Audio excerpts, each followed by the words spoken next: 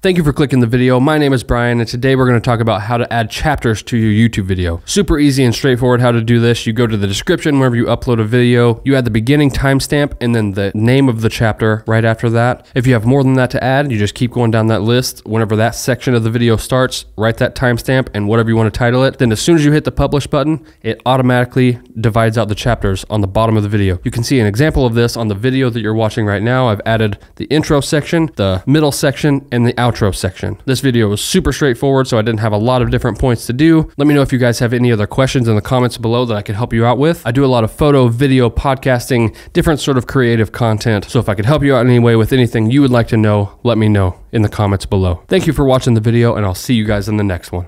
Wow. Oh my gosh. My voice. It's terrible. I don't even sound like myself at all right now. It sucks.